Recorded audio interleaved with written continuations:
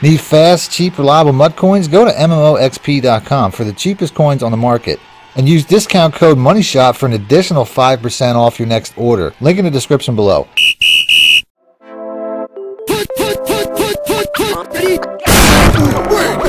Welcome back, YouTubers and Madden fans. This is Mad Money Shot, sniffing at the Madden cheese as always. Got an offensive tip video for you guys today. Today I'm going to be going over some tips and tricks to make you guys a better offensive player. And it's not just going to be money plays. I mean, I know I put out a lot of money plays. I put out a lot of glitchy stuff, one-play touchdowns, all that stuff. That's not really what offense is about. And that's not really how I play my offense. It's just something you kind of have to have in your back pocket. So I'm going to go over that stuff today. Other than that, though, if you like these type of videos, you like these gameplay video breakdowns, do me a favor, let me know in the comment section with the like button. I really appreciate that. Like, shares, comments, all that stuff really helps out my videos. And if you like what you see, make sure to stick around by hitting the subscribe button. I also want to let you guys know, with all the promos dropping, if you guys need coins, make sure to check out my coin sponsor, MMOXP.com. Use discount code MONEYSHOT for 5% off. Link in the description below. Now, the first tip is to set up your audible plays. This is something that you should do for just about every formation that you use. It's really simple. You just want to make sure you have a good variety of coverage beaters, whether you want to have a couple of man beaters, a couple of zone beaters, cover 2, cover 3, cover 4, have some run plays in there. You want to make sure you have a good variety, so no matter what you're looking at, when you come out on offense, you have the ability to switch over. You also want to make sure that you pick a fifth play that's different than the 4 plays in your audibles, so that you have 5 plays to choose from. Now, in the first play of offense, I think it's best to typically pay to see a play. That's basically take something easy, take something a check down, an easy run play, just so you can see your opponent's defense, the defense they're running on the first play, because the defense they're running on the first play is typically going to be their favorite defense throughout the game, or at least one of their favorite defenses, one of their most used. On the next play, I'm already trying to set up a cover 2 one-play touchdown. It shifts into a cover 3 though. You're going to see throughout this particular game, he's going to run a lot of cover 3. So the next tip would be throw it away. Nope. To throw it away, all you got to do is push in the right stick, and you'll throw it away. Just make sure you're outside the box. It's better than throwing an interception like I do on my next play here, because I forced it. Yep. So, you know, that's definitely making the situation worse. You can see now my opponent's basically in the driver's seat inside of my territory to start the drive.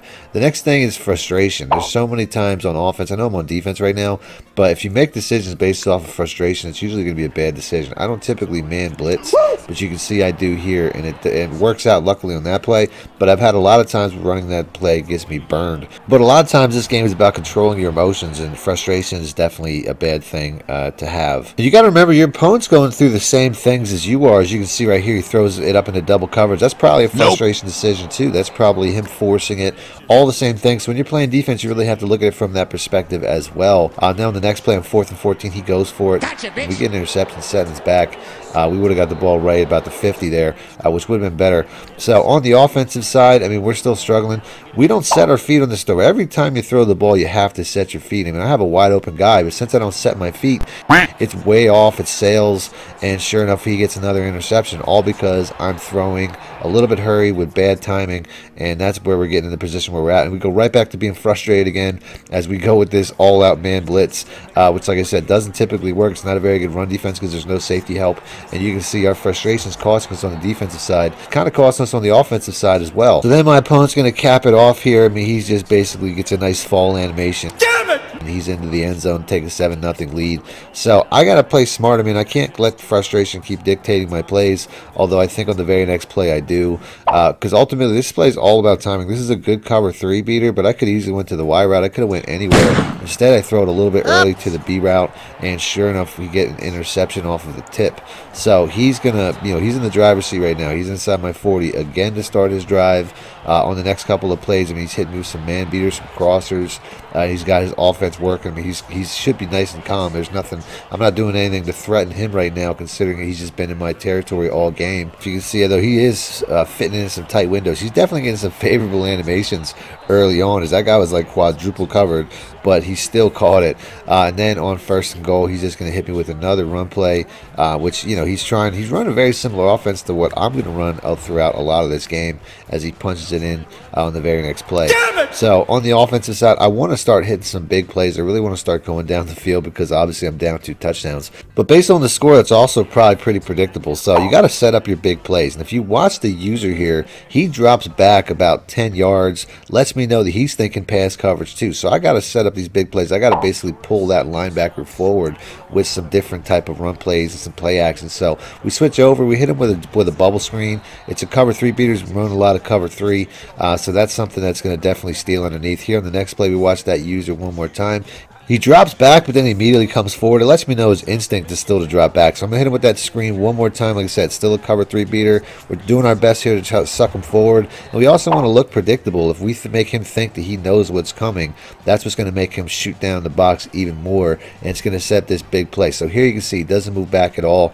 Then when we start the play, we hit him with the play action. Sure enough, he's sucked in. Now we got a wide open lane to throw this ball. Set our feet this time, which is something we didn't do the first time. And we got a nice easy throw for a very big chunk play right over the middle, which, you know, took 2 plays to set up, but you can see how important setting up these big plays are. So on the next couple of plays, I mean, we take a sack on that play. He's user rushing quite a bit, but then we see he's in a cover 3. So you always have to watch that previous play.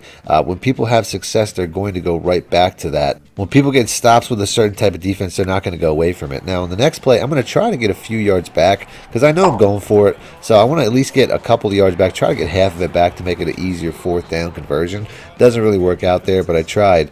On the very next play, I'm going to go to one of my money plays. You always want to save your money plays for when you need them most. So I'm going to go with my middle, high, low, which is a play that really works against just about any defense. I'm expecting cover 3. It's a really good cover 3 play. But if I would have ran this a bunch of times throughout the game, he would know exactly where I'm going to go with the ball. He'd know what to expect, and he would cover it. Since I haven't run it at all, it makes it even easier. He has no idea what's coming.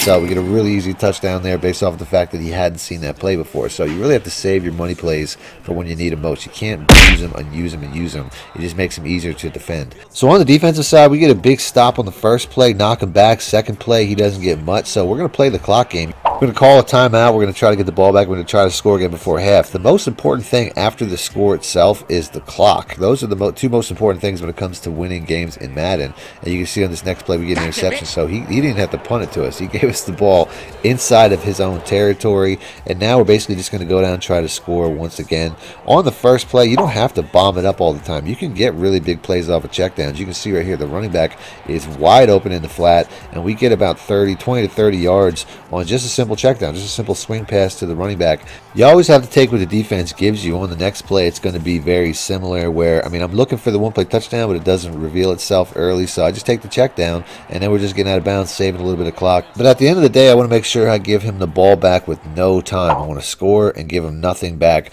I'm also running my red zone offense. You always want to make sure, just like when I needed my money play on 4th down, red zone offense, you want to make sure you have one of your best plays to call when you're in the red zone as well. So this is basically, this entire series of plays that I'm running right now are basically some of my favorite red zone plays.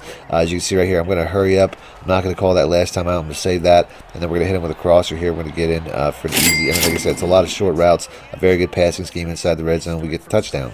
So on the other side, he gets the ball back with very little bit of time. He's going to have to force it up. There's nothing really going to be there, so we're just going to go ahead. We're going to intercept that. We're going to get the halftime.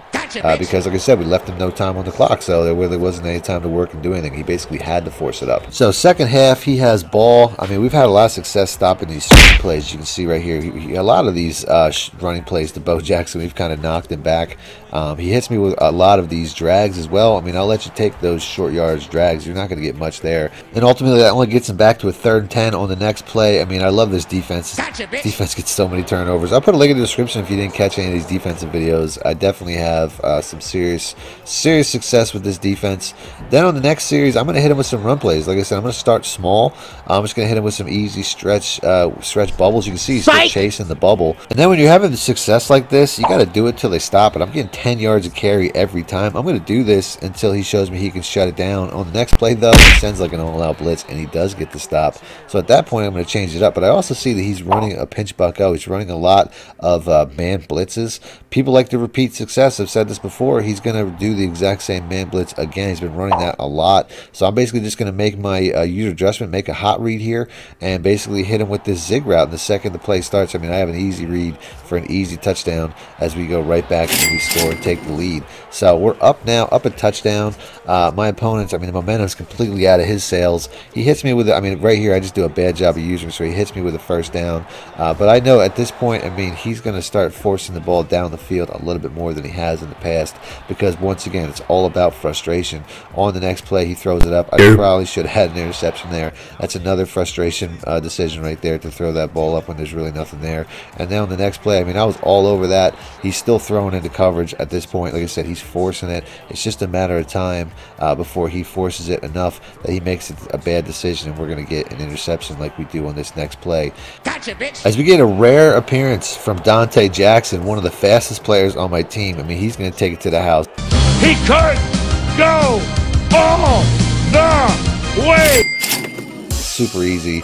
We're going to score a touchdown return on that one, and he's going to go ahead. He's going to call it a game. He's going to pull the ripcord, hit the eject button. But you can see the difference between how I reacted being down 2 touchdowns early, 14-0, and he reacted being down just a single touchdown. He started to throw the game away. So things like that are very important. I'm going to go ahead and end the video there. If you guys like this video, want to see more videos like this, do me a favor, hit the like button or let me know in the comment section. Other than that, thanks for watching, man. Much out. Need more help or just want to show your support? Then head over to my Patreon and join my team, where you can get exclusive content like ebooks and bonus plays, as well as early access to my vids and more. Link in the description below.